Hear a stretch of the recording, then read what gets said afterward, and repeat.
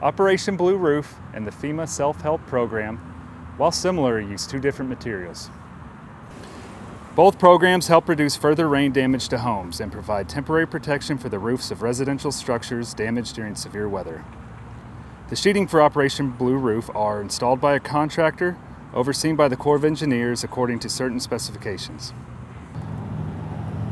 The material is a rolled polyurethane sheeting with fiber reinforcement. It's 10 millimeters thick and measures 20 feet by 100 feet. It's used for major impacts to roofs. The sheeting is 100% waterproof.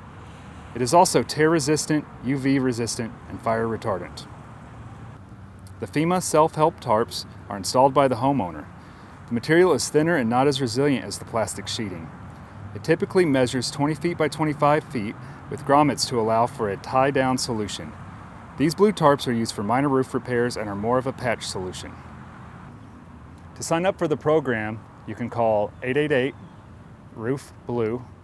You can go to blueroof.us, or you can go to one of our many sign-up locations.